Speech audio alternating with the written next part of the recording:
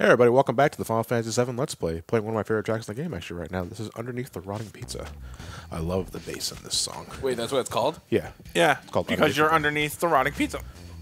So basically the way it works, Elliot, is that Midgar has a lot of support plates. Yeah, I know that. And on the surface, people that have a higher standards of living live on the surface, Yeah. above the plate, who can you could afford it? say. Yeah. Everybody else below is in the slums, pretty much. I They love this live thing. in impoverished lines and all sort of thing. Yeah. I love this fucking theme. Yeah, this theme is great. We'll be heading here later, though.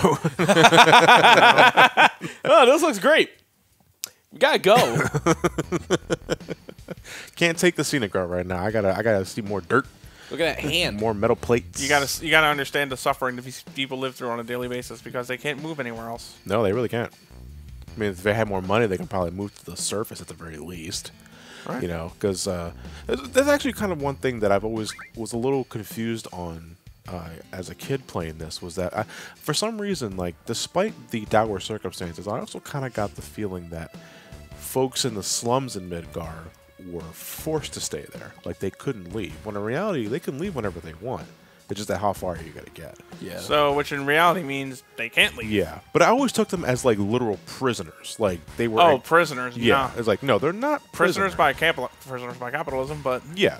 But, it's like... more so like, you know, they can't make a living. The living they get won't pay enough for it as is. So you may as well just carve out a living down here. They have their own places, but they're still prisoners in their mind. Like one of the instances that like made me think about that, because we're on our way to Aerith's house, and her mother lives there. No, oops. I'm sorry, Oops' house. Oops, all houses. We just talked to that one guy, by the way, which is going to be a plot point later. But Yeah. he seems to have a bad case of Mako poisoning, which is something we haven't heard of in this game just yet. I want to bother with the Titan Bangles.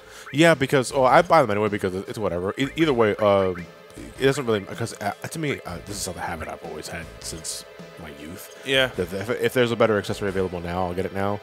I know to a certain point I don't do that with certain weapons, because I know, okay, I'm not going to bother buying this because I'm going to steal a much better weapon like 10 minutes later. When you learn that later, right? Yeah, so there's no point in doing that. But with the Titan Bangles, Matt's absolutely right, because there's not many encounters between now and our next major point of interest, and at that point you can buy Mithril armlets, which are just way better than Titan Bangles, so there's really no point in investing in them.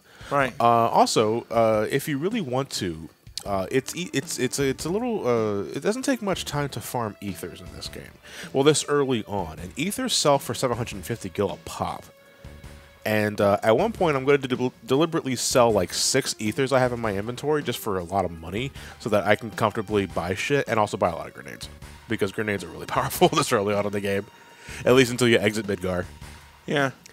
Or you're doing one of those kind Check of this runs flyer that when you fucking get needs here. to do it. So is the reason they're called avalanches because whenever they take out a Mako reactor, they always leave an avalanche of debris? Well, it's more like, well, sure. What happens when a bunch of snowflakes gather? You get an avalanche, baby. No, you get blanketed streets. So you see, there's this drawer here you can check, and you can talk to this kid who's sleep talking. If you talk to this kid, you realize there is a hidden drawer between the top and bottom one, and you find 5 gil. You get the option to take it or leave it. You want to leave it though, because if you take the 5 gil now, it's 5 gil. And you're an Congratulations, asshole. you just robbed the child. Later down the road, though, by that like half an hour later, you'll find that kid, and he's really happy that he was able to save up his money, and he gives you the item that he bought. Like, I never got that, but it's whatever. It's a turbo ether. This is just like taking candy from a baby, which is fine by me. Give you an ether. Hey, I take it too if it's turbo ether. So you then get the kid's possessions regardless. Well, it's more like, but he gives it to us. That's the difference. We don't steal it from him. I'm trying to raid this guy's fridge. Did your mother ever tell you not to go into other people's houses and bars their fridge? Yeah, Russ. Hey, that's my chili. Cut that out, Russ. Hey, Photoshop Russ's head there. But Did you just take my purple stuff? That's fabuloso, dude. You're going to be poisoned. yeah, no. Wait, okay. Well, first of all, why'd you put it in the fridge? I was by accident. You ever had that instance where you accidentally put your bleach in the fridge? No, I've had instances where I put my cereal box in the fridge because I got my wires crossed. You know, it happens. Sometimes we're delirious. I love cold corn pops. Yeah. Anyway, I keep thinking that's an entry point to something every time I play this game, and it's Same. not. Same. Got to go through the beam of light. Walk into the light I club. bet you it will be in a remake. Yeah, probably. There's our covered materia back there. Goes right on Cloud early on. There's a waterfall here. Where the hell is it coming from? The Probably sewage. sewage water. Yeah, I know it's probably sewage water. that or Elmira got some killer real estate for this. Yeah, I know. It's like, well, she lucked out when she moved here. Yeah, like, she got a nice house, she got some sunlight, got a save point. Like, what else do Yeah. you need? Oops, I'm home, Mom. I didn't mean to walk in here. Oops, this is Cloud. You're falling again? Yeah. His name's Cloud. Can he float? Her name's Oops. Was she planned? Fucking ouch, dude. Yeah, Cloud cuts Coast to the bone. God damn. It's like big bro. I'm looking forward to that minigame too in the Wall Market remake. Talk about big dick energy doing that. That's not big dick energy. That's fucking small dick energy. Had to hurt a woman with a fucking joke like that? Ugh. Cloud, that's very behind the times, buddy. Well, then again, this was 1997. Once again, the game is very politically incorrect in a lot of ways, and I love it for it. Oops, you just got home. Like, what the hell? Oops, I give up. Which is what Amira wants to say, but truth be told, she tries to kick us out tonight. Well, it's more like she wants us to just leave without letting Aerith know. Because given the circumstances, Right. she doesn't really want anyone near Aerith. Because, you know, technically, Aerith is on the run. Like, Yeah. from the Turks, who are very, very, very lenient in her taking them back to the research laboratory. Is she FBI's most wanted? No, but Kinda? she is... Did she not pay her taxes to the the way IRS? I look at it, so the way I look at it, because originally I was bothered by the fact that the Turks take so... They know where Aerith lives. A flashback confirms that. At least Sang knows where she lives. You know, so I'd imagine he always talks to the Turks like, oh no, she lives here. She's always here. Where the hell does she have left to go? She's the last of her kind. But it's also like, you know, you play more of it, it's also like, okay, we know she's not going anywhere, so why do we need to take her to the research laboratory now? I'm thinking about Or the why haven't we done it earlier? I'm thinking about the bouncer again. Well, what is it? Remember with Dominique? Yeah, what about it? How she was actually in a lab too? There was a reason for that though, but it's not like not to that extreme. In this game, that'd be some fucking killer plot twist though. Right? Your fucking Aerith was a robot. Holy shit! And she can fight and shit. Yeah. Well, I mean, Aerith can fight now, but she doesn't need to be a robot for She's that. a mage. Also, spoiler for the bouncer. Dominique crosses an android in that game. If you haven't played it, just you need to play it for yourself. It's cheap. It's a cheap game now. Yeah. Just play it. It was launch window Square game for the PS2. It's fucking worth it. I'm gonna grab this potion in Phoenix down here in the item there. It's just very nice. P.S. This part's kind of hell for. This part was hell for me in the mobile version. Yeah, it because is. I remember you struggling the hell out with this version in that mobile. version of the game. Yeah. Yeah, because I kept like fucking. I don't know why. Because it was hard for my character to just walk. Kept bonking everywhere. But basically, you have to sneak out of the room without Aerith knowing. And basically, don't hold run at all because that'll immediately give you away. And you also have to work a certain pattern. Because if you just go from a straight line, you will cause the floorboard to creak. And it doesn't really matter because she's here anyway. You're up bright and early. Did you just ninjutsu teleport over there? I know The magic. hell? Are you a genius? I mean, a genie. I know what I meant. Spell genius. Cloud. Jeni. Oh, Cloud. It spells Jenny. Getty. Anyway, so the So that- pathway from Sector 5... No, Sector 6. Sector 6 Is and Sector rather 7. dilapidated. Yeah, it's dilapidated, and it's also... There's a random robot hand here. It's supposed to be. It's just there to be like, you know, hey, you're going the wrong way. I guess so. Was it like a dope slap? Yeah. No, it's more like one of those. It's like, well, the level layout is basically that if you go over everything unique, you'll eventually find your way to the exit.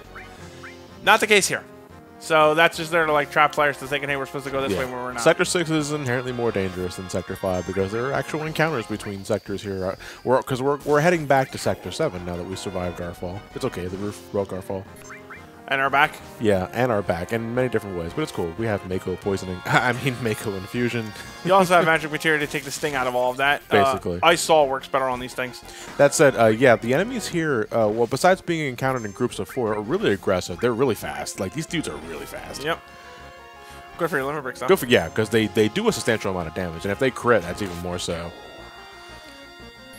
One thing, what was I about to say? The with Magic being like this available to you, I imagine that's why it's not too bad of an issue when your back breaks. It's a lot like Resident Evil, where they gave Rebecca Chambers a job in the medicinal department, despite their Magic being first aid in a can. Yeah. Hey, someone's got to spray it, and Right? you need a medical license to even use it. That's That's fucked up. Yeah, I know. Fucking umbrella. They could have made so much more money too if they just decided Yeah, I know. to just be like, pharmaceuticals all the way. But Yeah, like an actual pharmaceutical company. yeah, but Yeah, you know, Spencer had to go. I want to be God. which we've all go through, I'm sure. I will be god of zombies. I really like to conquer Europe. Africa sounds It's a nice. house. I hope they keep this in the remake. The Armstrong, yeah. That'd be Yeah. so funny. This is Hell House. Yeah, it's called the Hell House. Later games would give it the proper Armstrong title it deserves. But the Hell House monster is really fucking unique. Yeah. And because it does this shit. Yeah. After a while, after a certain HP threshold, it will do suicide drop and expose itself for what it really is. A Hell House. Yeah. Look at that thing. It's got a skull for a head, 3 turbines in the back, a scythe for a left hand. Whatever the hell's going on. I wonder if it'll be like the size of a big house and they turn it into a boss battle. Yeah. Which I think they would do. Or at least like an optional mini boss, so you don't have to encounter. I honestly would like the straight up boss battle mechanic for this, which I think would really work in 7 Remake to be a boss battle. It's also like, why does it look like a house? Why does it look like a What was house? the original purpose of this thing? It's it's like one of those booby trap things. The Armstrong, they talk about it like the Armstrong demon in Crystal Chronicles doing the same thing, where basically the house itself became a monster due to the mirror's influence. Yeah. Not the mirror, the mist influence. And by the time the traveling party for Tita came back, they walked right into the Armstrong Manor and died because the house ate it. Oh. Yeah, it's basically like the a really extreme version of the trapdoor spiders. The Gate Detective Did you 7's see in that there. fucking house? What the hell is that about? Is this normal in where you're from? Oh yeah. Usually it's in a much better mood. It's like, you know, when you said you were used to danger, I thought you meant, but like you're on the run from like Shinra executives. No, even the fucking houses here attack you. The hell? I don't remember. I mean, let's be honest. There were dragons up in my neck of the woods, but houses? That's just houses, absurd. I mean, that's supposed to be a place of comfort and stability. Yeah, who gets eaten by a house? Yeah, who lives in a dragon? He actually gets eaten by the house.